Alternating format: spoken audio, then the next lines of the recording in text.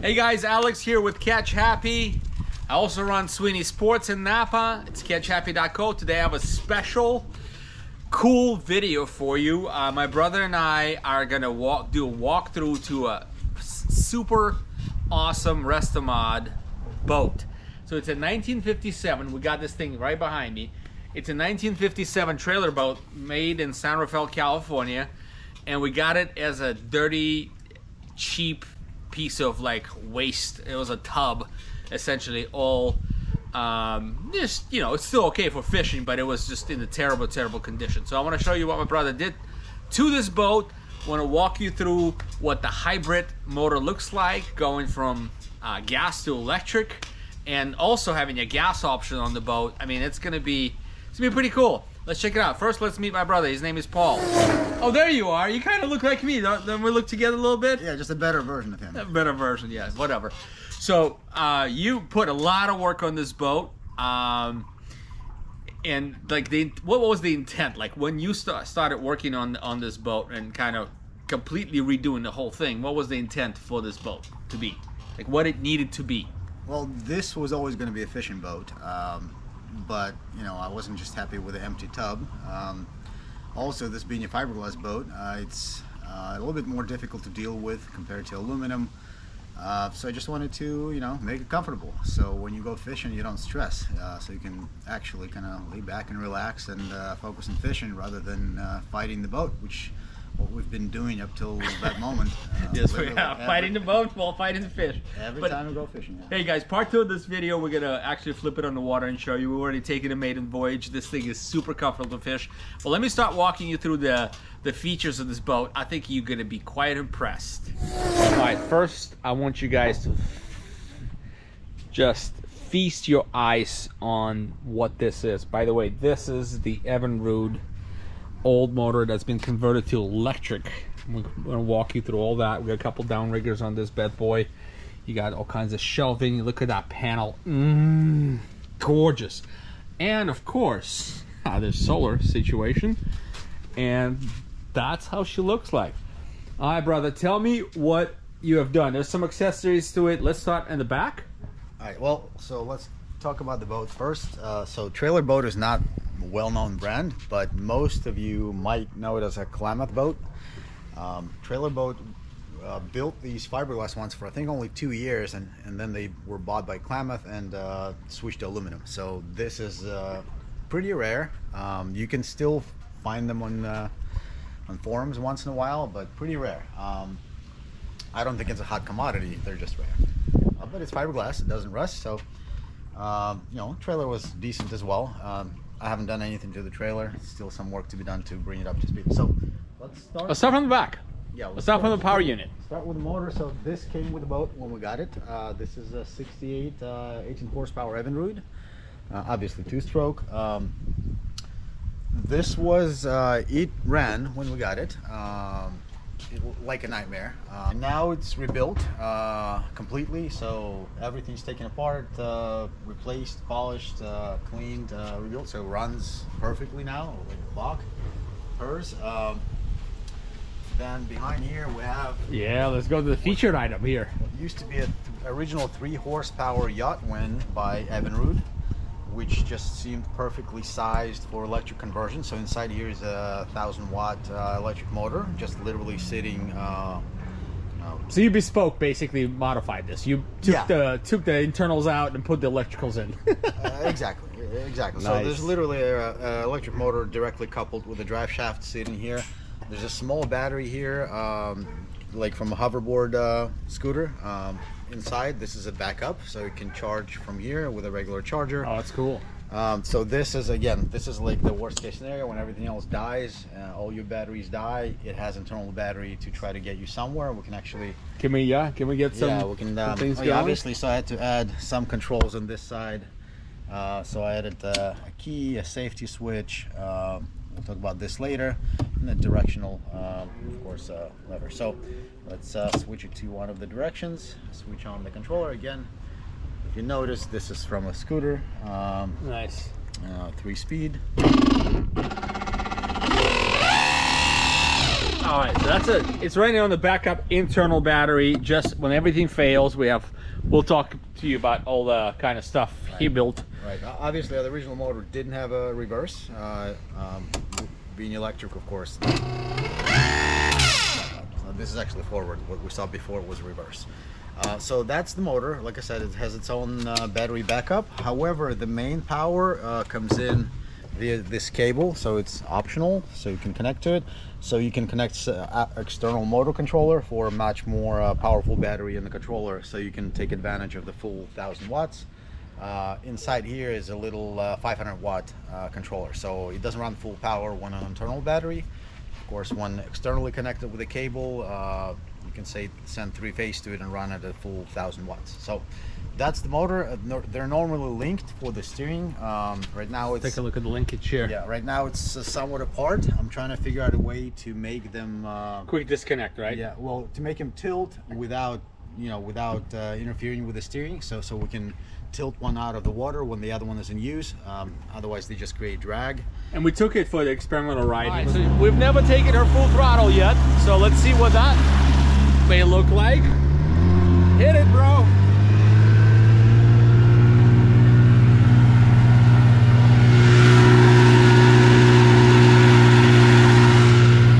That's it. It was a little slower than we wanted to because we couldn't tilt up the motors. So Paul is modifying this stuff right now. Yeah, so I'm rethinking the linkage here so that we can tilt it without disconnecting the linkage, or a quick disconnect. So let's keep walking through it. Going forward, obviously a couple of downriggers. Yep. Got them at Sweeney Sports. Yeah, so thanks to Sweeney Sports. Now, obviously this is a stowed situation, and then when deployed, they just come up. Yeah, we're not gonna need this on Tuesday for salmon, but we did some kokanee and trout trips on it. Actually, it was a test trip, but we hooked a fish. Got a fish. Yep. Let's talk about decking here. So, because that's kind of interesting. Yeah, so originally boat had nothing inside, so it was just a tub. Yep. And a piece of plywood, roughly the shape of the boat, just laying on the floor. With a couple of these, well, not even these are like the next generation seats that we got, but those pedestals and some really old seats that were just kind of sitting in the side by side, right, up front. Side by side up front. So what I've done is I've kind of lifted the floor, added some compartments, foam filled compartments for some buoyancy, and of course the channel going down the center for the drainage. I added the 2 side consoles just for... Those are super cool. I'm telling you guys, I fished on this thing. It's just amazing because you can throw all your drink, throw all your weights, throw all your kind of like lures here as you're switching them out. It's pretty cool.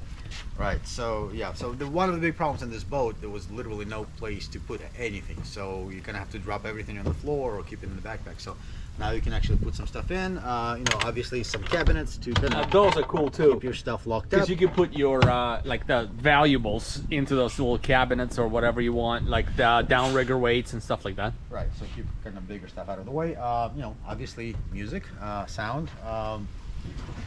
Honestly, full speed when this thing is roaring, yeah, can't hear nothing. The 2-stroke is pretty loud, so at full throttle, there's not much of music happening. But trolling and fishing, perfect.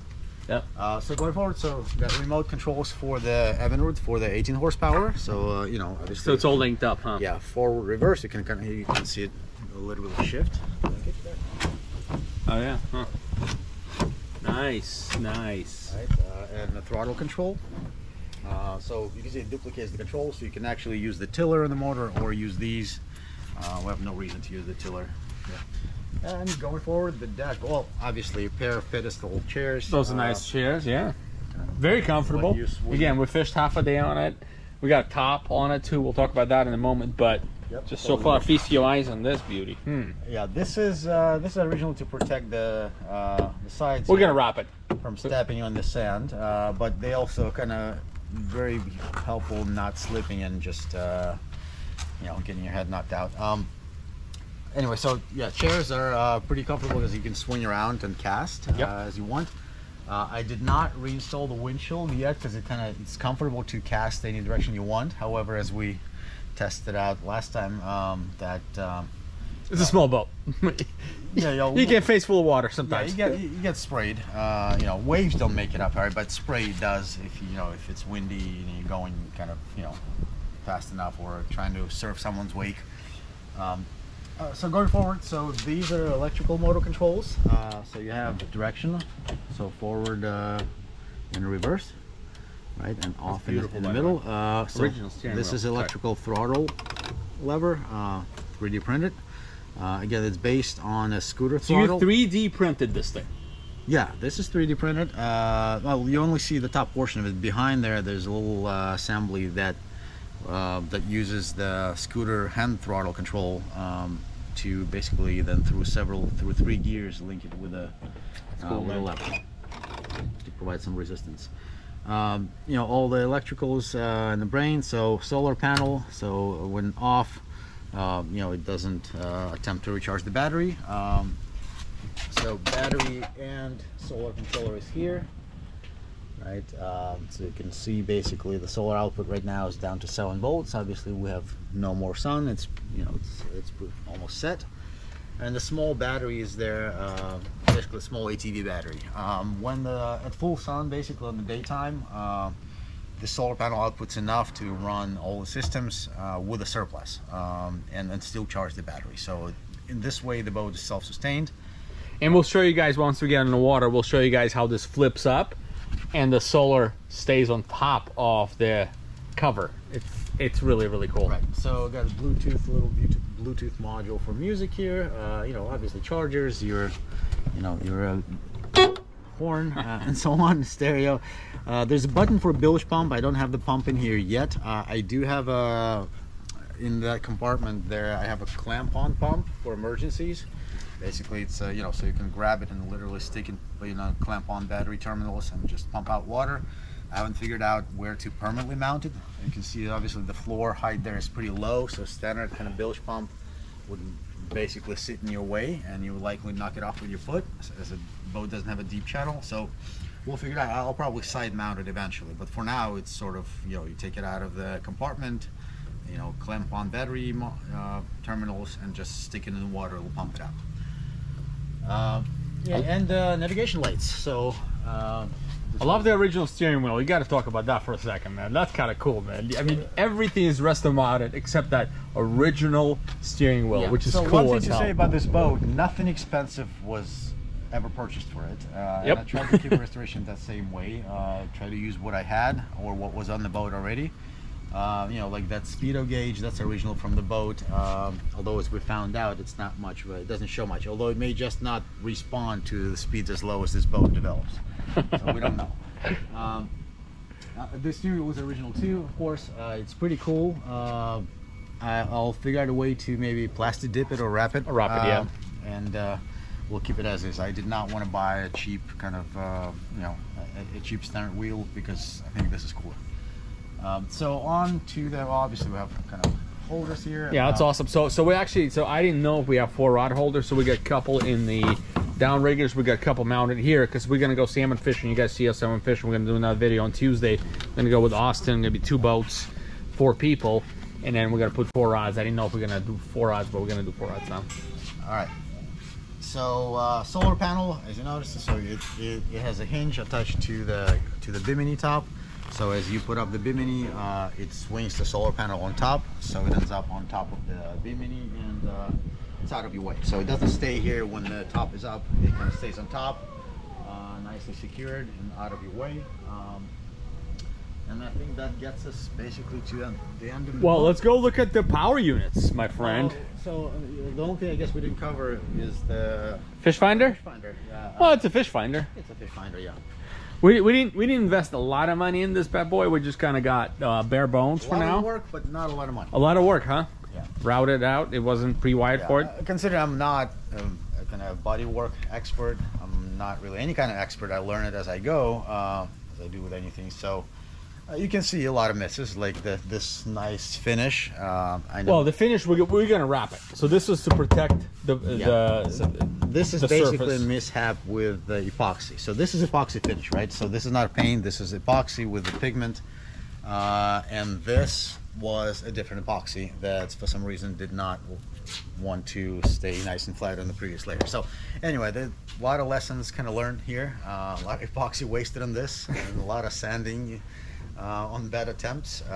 But one of these days we're gonna get it cosmetically wrapped. We get it wrapped. I already know where. Maybe wrapped, maybe coated, whatever. Maybe a Catch Happy boat. So we're gonna wrap it. So let's quick look at the power options.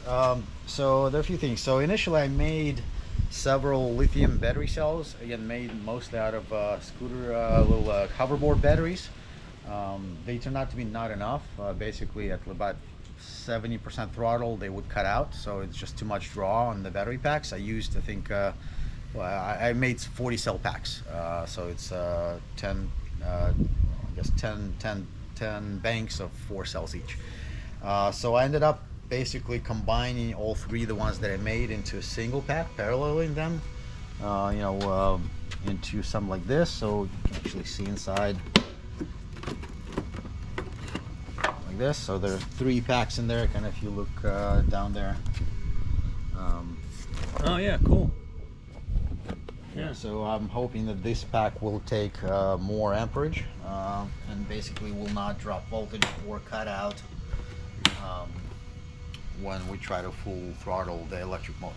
We haven't tested this yet. I literally finished it yesterday. This one. Ooh, that's a massive unit. It's heavy. I put it down here. Move this off to the side for a second for next thing. So this battery pack. So this is lead acid battery pack. So originally I found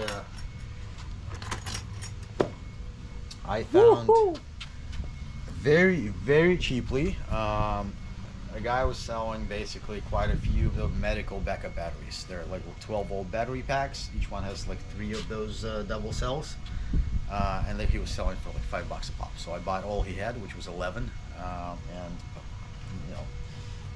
gutted them for the cells, and arranged the cells into a 36-volt pack. And now we have a 36-volt lead acid pack, about 24 amp hours. Now this pack is obviously much heavier than the lithium one. However, this does not cut out, does not basically drop voltage in full throttle, behaves quite nicely, and capacity-wise, obviously it's a lot more than single of those lithium packs. I'm yet to compare it to the whole pack that I made, but we'll see. The nice thing is it doesn't have BMS, so it doesn't cut out when you overdraw and stuff like that. So we'll see. We're yet to test both of these. We tried it before just on the single those lithium packs, and we go through them pretty quick. However, at trolling speeds, this will last the whole day easy. At basically it's like 75% throttle, probably hour and a half, 2 hours. So last, this is the motor controller. Again, I made this modular because I wasn't sure if this is the only boat we're going to use it on, so I made everything a separate module. So you make other boats electric, right? Yeah. I mean, this is a separate system. So this basically thing runs that motor on that battery. So here, that big black cable that you see going into the motor, the other side of it goes in here. This is a 3-phase output inside here, and these are basically some sensor operation, throttle, and various sensors that go in here. They connect to the dashboard, and inside we'll have again a 1,000-watt motor controller, kind of amp shunt for to check the draw in real time. You can insert a battery pack in here, and that's what we used to run, a lithium battery pack of this size, but I just added this external power source, so you can now do either. So you can still connect the battery pack inside here, or you can use this extension, and then here you can plug in any other battery pack. Nice. Like this. And I will give you basic battery information. Of course, the pack itself also has a kind of quick voltage check, so you can glance the status of the pack. So that's what we have for power options. Again, since it's only been in the water once in this setup, we kind of made some. We've learned something. We made some notes last time. I learned some lessons. So I was in the middle of adjusting some of the things that didn't work out as well as expected. So Alex is going to cop me right in the middle of those modifications, and we'll probably kind of show a few of them in the shed later on. Yeah, so we should be ready by the next trip.